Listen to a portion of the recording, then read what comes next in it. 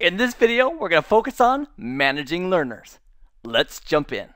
I'd like you to imagine that you and I have been made the administrators of the CBT Nuggets content for our company. And the first order of business is, of course, congratulations. So we got an email and it says, congratulations, you're an administrator. If we didn't yet have an account, we'd get an email that says, click here to go ahead and set up your password. So after logging in the upper right-hand corner, we would see our name. And you simply click on that for a drop-down menu. And one of the drop-down menu options says, your account. So we click on that. And then from this page that comes up, we simply select the option called Manage Learners. So from here, we'd simply put the name in. So for example, let's say we have Russell Short as one of our lucky employees who's going to have the opportunity of being a viewer and watch the entire library at CBT Nuggets. And maybe at our company, we use the first two initials of the first name and the last name. So Russell would be, are you short?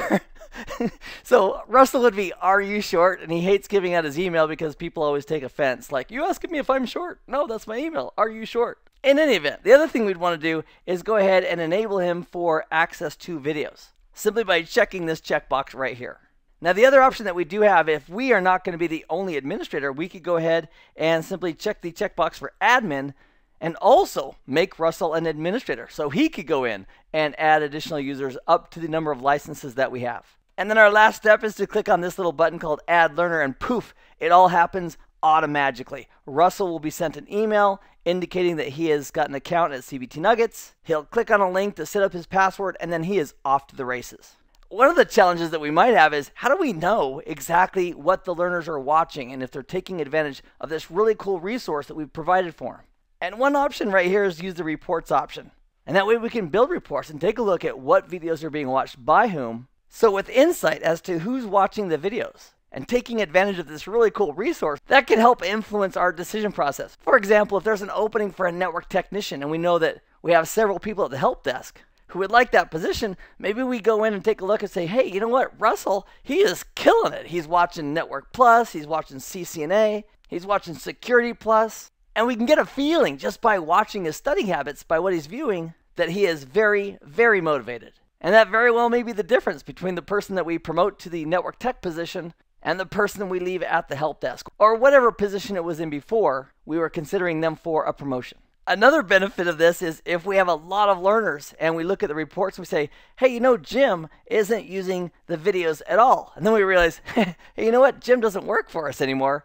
That'd be another great opportunity to maybe remove Jim as a learner, delete him, so we can use that license, for example, on a current employee that is very highly motivated. So as reinforcement, let's walk through a live demo of that exact process. So I'm logged in as Keith Barker, who is currently an administrator. I select my name, and from the drop-down menu, I select your account, which in that context, of course, means my account. Over on the left, I'm going to select Manage Learners. It indicates exactly how many learners I have remaining. If I want to purchase more learners, or look at my current payment information on file, or plans and pricing, I can look at any of those other links as well. So currently, I don't have anybody set up as a viewer inside my system. So let's go ahead and add a learner. We'll click on the Add a Learner link, and let's put in Bob. And Bob Smith's email today is going to be, and we'll put in Bob Smith's temporary email for today anyway. Over here, we're going to select what his privileges are going to be. By default, video access is selected, but we could also make him an administrator, or if we wanted to make him just an administrator and not give him directly video access, which wouldn't use a learner license, we could go ahead and click on Add Learner, and it would make him an administrator. He would get an email, he'd set up a password, and he could come in and set up other administrators or other learners. So in this case, we want him to be a learner, so we'll give him video access, and we'll click on Add Learner.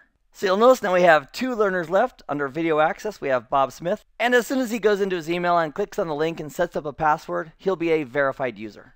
And let's add one more just for fun. So we'll set up Lois Daugherty. I hope I'm pronouncing that right.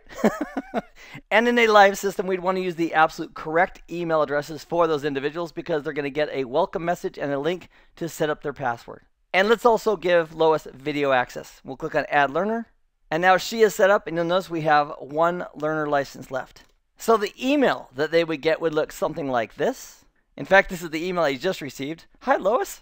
You're invited to join CBT Nuggets. Click here to set up a password, which Lois would do. And once it's set up, she can log in and start enjoying and watching videos. Now, the other thing we might do if we have an extra license and we're thinking, hey, you know what? I would love to learn about networks and security and programming and Microsoft. So in this same section, if we go to no video access, currently the administrator, which happens to be me at the moment, I don't have any video access. So if I want to edit that, I click on the edit button and simply click on the link saying, hey, I would love video access. Click on update, and now I too have video access. I'm currently using that third license, that third learner. So if we go to the video access tab, I've got myself, there's Bob, and there's Lois. And it's currently showing that I'm the administrator. So from here, if I wanted to purchase additional learners, I could. Or if I want to go in and create a new user as an admin only, not a viewer, I could do that as well. And of course, we could edit any one of these to go ahead and change them. So as an example, let's say we have Bob here, and we've decided for whatever reason that we are no longer going to have Bob be a viewer and have access to the videos. We'd simply click on edit next to his name. So from here, we'd simply click on delete to delete the Bob Smith account. Or if we wanted to make Bob Smith an admin, we could check that box. And then he would be an administrator who also has video access. In this case, we're going to go ahead and delete this learner. We'll say OK to the confirmation message. And now we're down to 2 learners, and we have 1 learner remaining from our total of 3 that we purchased. So if we wanted to add a new learner again, we simply click on this button, put in the information for that new learner. There will be another orange button that we're going to use to confirm all that information. The email will be sent to that new learner, and they can start using the system. And as I mentioned, the reports feature is really handy to get information regarding our learners, who's watching what, how much are they watching, and that gives us really good insight to how well the system's being used and which employees are taking advantage of this great resource.